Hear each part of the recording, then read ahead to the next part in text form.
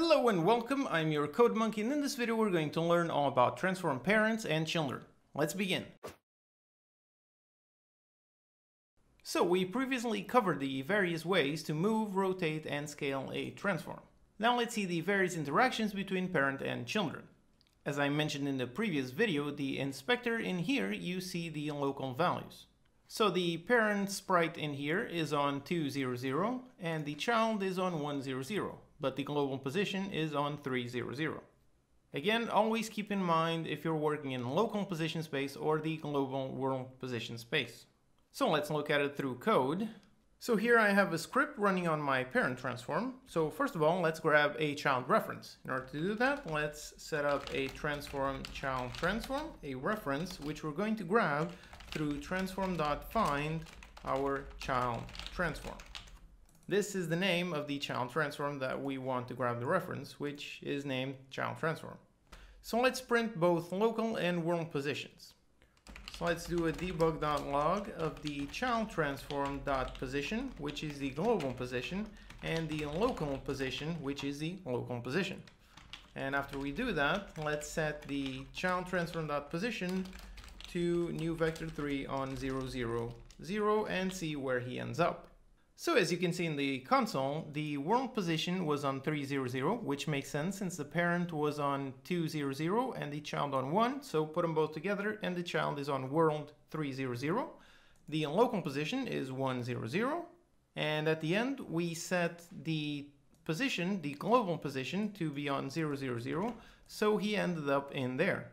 Which again, if we select, in here we see the local values, and the local is on -2.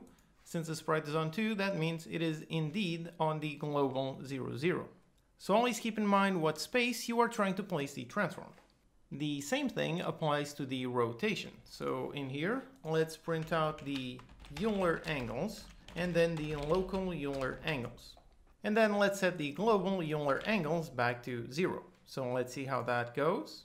First, let's rotate the parent by 90 degrees. So as you can see, the spaceships are now pointing upwards. So let's see the code.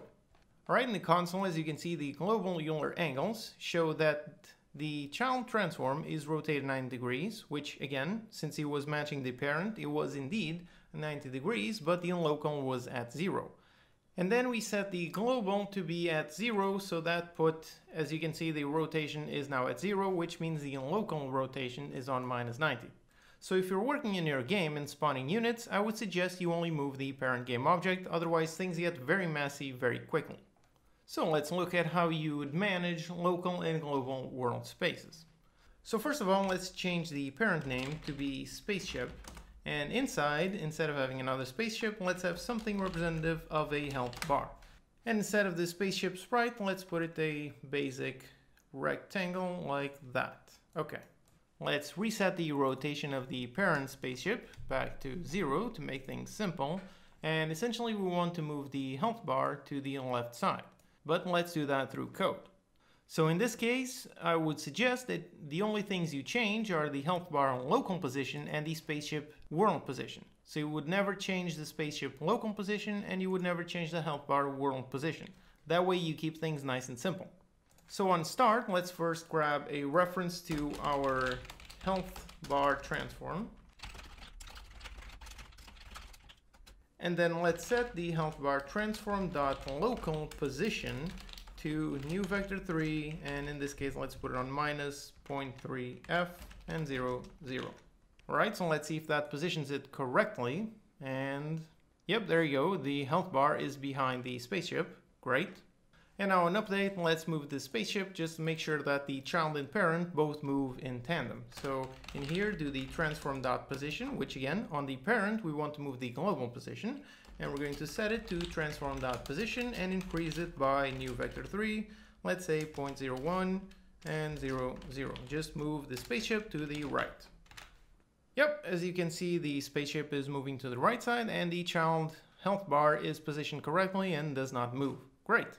Alright, so now let's dynamically spawn a child object. So on our code in here, let's first create the new game object. Let's call it child game object and it will be a new game object. Let's give it the name child game object. And now in order to set the parent, we do child game object dot transform dot set parent to the parent that we want, which is this transform.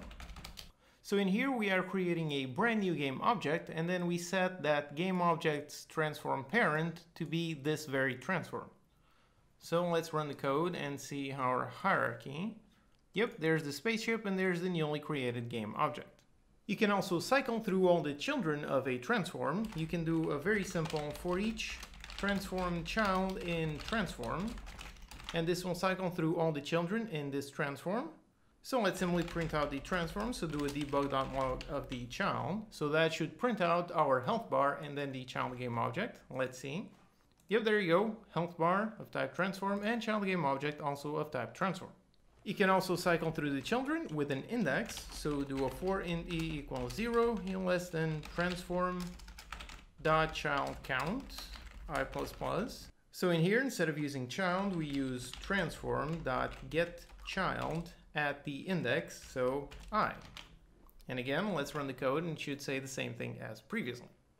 Yep, there you go. We are still cycling through all the children of this transform. One thing that is also very useful, especially in setting up your UI, is to modify the sibling position. The UI sorts visibility based on the hierarchy position, so objects below in the hierarchy show on top of the ones before. So in here, let's make another game object. Let's duplicate the health bar and put it on a different color just so we can see the visual representation. Okay, so if we run this, you can see on the hierarchy, we got the health bar blue, and then the child game object. So now let's go through code and set the health bar to be at the bottom. So the way we do that, we pick up the health bar transform and execute the function set as last sibling. And we're going to execute this after we spawn the child game object. Yep, as you can see, first we got the blue, then we got the child, then we got the health bar. You can also do the reverse, so instead of using this one, let's set the child game object dot transform dot set as first sibling to move this one to the top. Yep, as you can see, first the child, then the health bar blue. Again, the hierarchy position is very important in the UI since that is what defines which sprite is on top of which.